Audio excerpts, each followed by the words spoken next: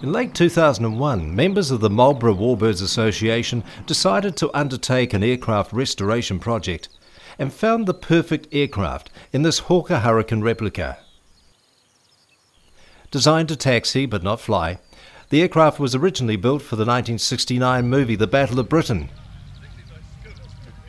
Sometime after the movie production, the aircraft was brought to New Zealand by Sir Keith Park and was displayed for a period at the Museum of Transport and Technology in Auckland. Subsequently sold and stored on a farm in the South Island, the aircraft was recovered in somewhat worse for wear condition. The 18-month restoration included the building of new wings and tail surfaces, a complete replacement of the original fiberglass covering with appropriate aluminium and fabric, and new undercarriage.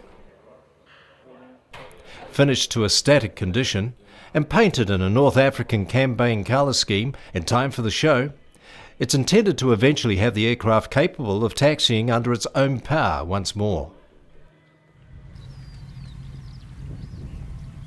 Another static aircraft surprise at this year's show was the full-scale Junkers Ju.87 Stuka, which joined the Hawker Hurricane on gate guardian duty outside the Gold Pass area.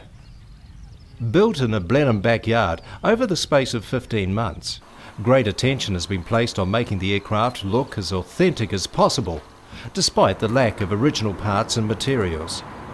This even includes mock rivet lines on the aluminium skin. With only 2 original examples remaining in museums worldwide, this Stuka is the only full-sized aircraft of its type to be seen outside of a museum since the end of World War II. As with the Hurricane, the intention is that once complete, the aircraft will include working flying controls and brakes, and will be able to taxi under its own power.